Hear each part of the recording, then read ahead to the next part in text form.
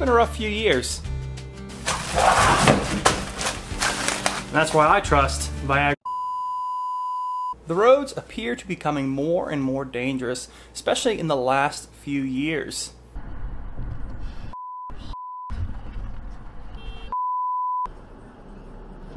Holy moly! Oh my god! Oh!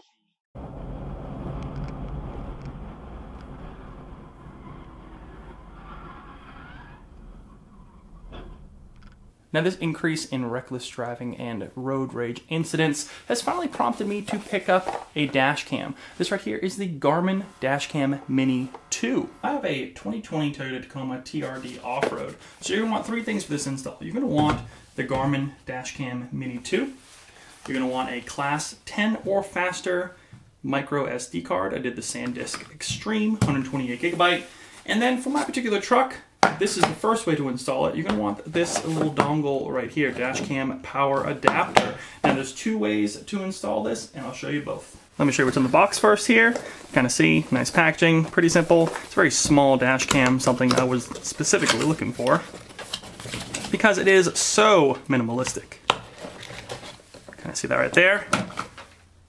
Very, very small, minimal buttons. So we'll talk about all that here in a minute. Put that aside. Pull it out. That's it for the packaging there. You have your installation guide, 2 sets of wires, cleaning cloth, and a cigarette lighter power adapter. And you also have a spare stick-on piece for your window with the ball joint there to connect in case this one breaks. Now the 2 wires you get, you have a extra long wire and a short wire. So let's talk about the install and we'll talk about how you can use either one of these. Step 1, carefully cut out your micro SD card. These things are always a pain to get out here. Get that out. And then on the side of your dash cam here, there's a slot for it with a picture. Looks like it only goes one way. Push in till it clicks. Hear that there? Next, you're going to pick a spot for your dash cam. I'm going to put it so it's behind the mirror, so when I look, I can't really see the dash cam, and it won't block my view down here below the mirror, where my usual visual is of the road. So I'm going to go on the passenger side, on the right side here of this column right here, and put it right here. You're going to want to spray a rag. I like this invisible glass cleaner right here. And just clean up the spot. Let it dry. Once the window is clean, take your camera, make sure that that little ball joint is nice and straight, because this is going to go just like so on the window. You want to bring it down a little bit to make sure you don't get this to block the 140-degree wide angle lens on here. You probably want to stick it right about there. So take off the backing, keep an eye on it, and stick away right there. Give it a press, maybe 5-10 seconds, and you're good to go. Now, we talked about this briefly at the beginning of the video, but there are 2 main ways to power this camera. First way is more of a traditional way, can work with any vehicle on the market. USB cable, 13 feet, the longer cable.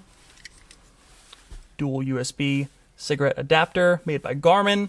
All right, all you have to do, plug in your camera, run this cord along inside the ceiling, tucking it in, run down the column, come down, probably underneath the floor mat, and come up to your nearest cigarette lighter. That way, every time your car goes on, the camera is on, ready to go.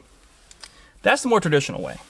Now, what you can do with a car like this, or most Subarus, or most other Toyotas, or Hondas, any of those brands, is if you have a powered rear view mirror right here with a certain type of pin connector on the back, you can use this dongle right here and the much shorter cable. And this is what the dongle looks like. Right here. Comes with a couple different types of adapters. Looks like a micro USB and one of the smaller, older style USB connectors, like one of the small USB. I think it was like the Gen 1 micro USBs. And then you have the dongle itself. Now this basically takes power by disconnecting the mirror, plugging into here. Then you have power to not only a USB, but you can still, of course, power your mirror. So let me show you how this sets up, and I'll show you how it works. And we talk about how you can do some cable management as well, which is great about this option because there's no cables running anywhere. You can take some zip ties, run them to the back. Now, if you're looking to pick up any of this stuff you see in the video, you can go look down below. I'll put links for all of it. Look to the back of your rear view mirror right here. You have a 12-pin connector with a clip on the top. Simply push the clip down, pull straight out. There you have it right there. Take your dongle right here. You're going to take the mirror that you just unplugged, plug it in to the one side, take the other piece in the middle of the two connectors, which is going to go right back into the mirror. You can see this little part with the two pieces sticking up is up.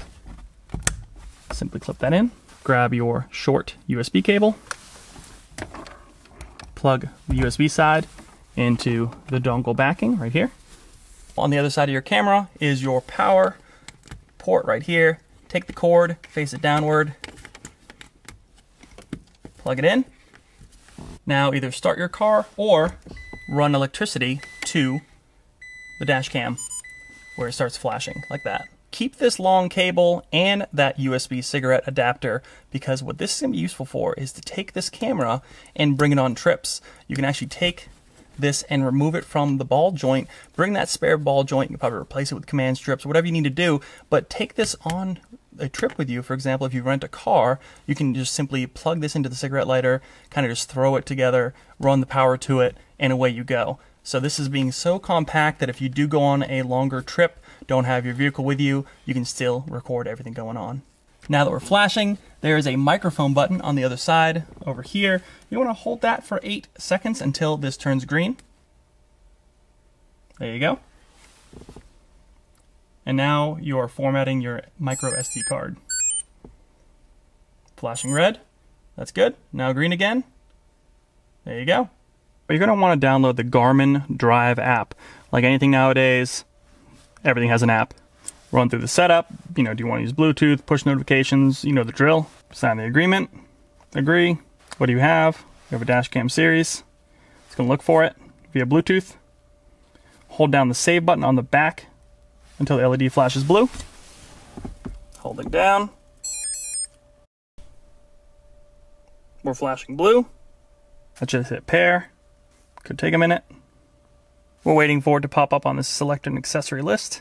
Said it might take a minute, and then we should be close to finishing setup. It took several minutes to show up in that list, so now it wants you to create a Garmin account. If you don't already have one, you can always sign in if you do. Once your account is set up, you continue to walk through the steps. Here, talking about the vault here, so essentially you can view all of your video files on your phone through the app.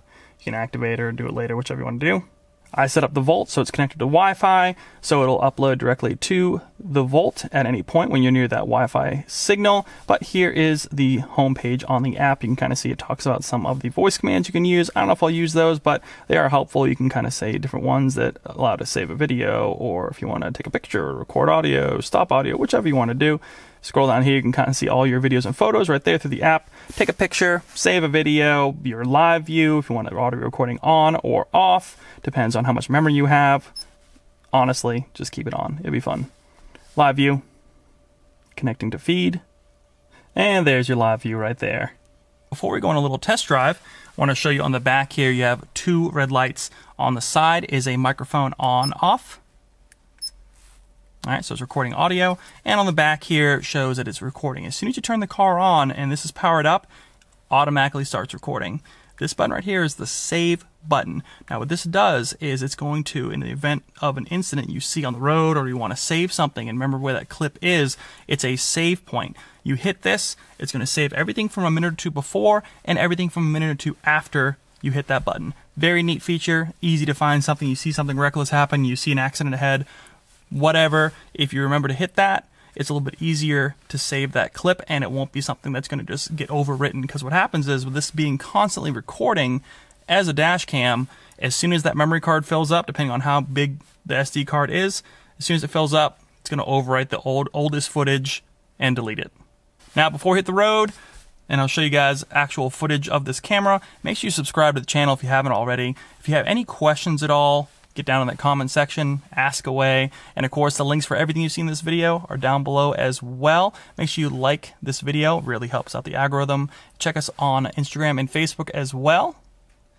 And let's get to this driving portion of the video. Real quick, 2 other things to consider with your new dash cam. Go into the app, go to the settings, and check for updates. Update that firmware, it's gonna need it. You can also change the resolution depending on how big of a file you wanna have saved. And speaking of saved files, when you hit that save button, it goes to the app. You can use the vault. So if you lose your phone, if you lose your camera or something happens, you can go and download the app again, go into your vault through your account, and look there for your files that you might have lost from your video that you captured. And then you can plug the camera or slide the SD card right into an SD reader and check all of your footage from the entire trip you've been doing and find a certain incident or something you want to kind of save. So there's multiple ways to check video footage. There's ways to save clips. There's ways to look back at a footage from the entire trip and find what you need. Because of the wide-angled lens, I highly suggest that you tilt the camera up some. All right, you just don't need a lot of hood in your frame. Here's a good example. Daytime, kind of towards the end of the day. Sun, a little bit blinding there. You have shade, you have trees, you have cars coming the other direction. You're driving with some cars up ahead, bumpy roads. Typical daytime kind of back road driving. This is a good example of just driving maybe without the sun right in front of you, blinding you. Just back roads, sun to your back, just driving along. 1080p HD, not too bad. Cable management. Now you have the shorter cable here. You have the longer cable if you need to use that, especially like I said on trips with a rental car. You can have that longer cable, just tuck it away as best you can, or you can run that longer cable, do a more permanent fix to the ceiling around the sides of the doors there. But this shorter cable here, you're going to want to wind back up nice and tight. You want to zip tie it behind the mirror. If you do that, this is going to be out of the way. That dongle will work great. Out of sight, out of mind. Here's a good example of some back road driving at night. Got my LED headlights on and my LED amber diode dynamic fog lights going. Did a full review on those and the install as well. And the car just passed by. We got another one coming up. You know, nighttime is difficult. It's still 1080p. It's not going to be any type of night vision or thermal or anything like that, but you know, it works for what it is. So it's some night, you got to use the lights that you have on the truck, and if you have obviously better lights or a light bar or whatever, if you're driving around somewhere, you can use that when you're allowed, but it works pretty well. So, well, drive safe everyone, stay safe out there, and have a good one.